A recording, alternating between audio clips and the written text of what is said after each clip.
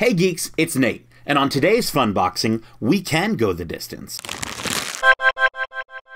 With the magic of the mouse, we're traveling back to ancient Greece to reunite with this colorful cast of characters.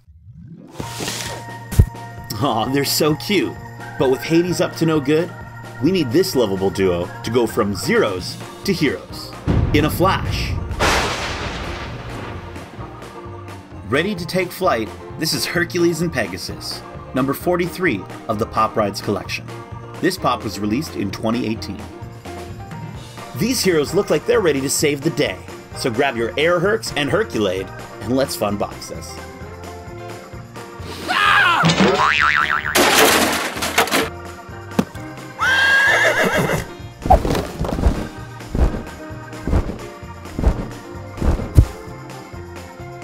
Bless my soul, we are on a roll.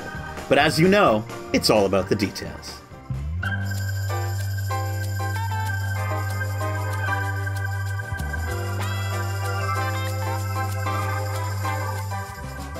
Funko has done such a wonderful job of taking the unique animation style and infusing it into these pops. The flow of the hair, tail, and cape perfectly capture the whimsical movement seen throughout the film. I can't get enough of their matching smirks. Adding a stand to this figure makes so much sense, given how often we see Pegasus take flight. And when we look at Hercules, he's definitely got his father's strong chin, but his eyes have the signature look of any pop.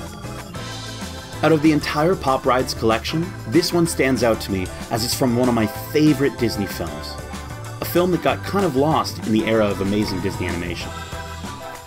As Zeus said, a true hero isn't measured by the size of his strength, but by the strength of his heart.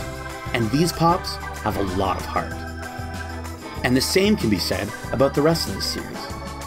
You can really tell the folks who designed these figures really care about the source material.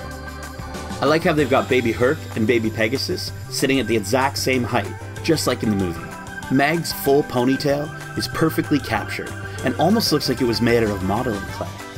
I also love her confident body language. You really can see how she was able to trick Hercules. Which brings us to Hades, his fantastic black cloak curling up as it hits the ground, his evil smile, and his fantastic blue hair. I love how they made his hair see-through, as it really makes it look like a blue flame. His hair is such an integral part to his over-the-top expressiveness. And how could we forget Phil, with his hoofed feet, bushy tail, and that killer skullet? I'm so happy Funko decided to release this series, as it gives me a reason to go back and watch this epic tale of this half-man, half-god, who discovers he was truly a hero all along. And that's the gospel truth. Well, there you have it. A Herculean funboxing worthy of the gods. What's your favorite moment from Hercules? Are you more of a pain or panic? What's your favorite prop from this series? Let us know in the comments below.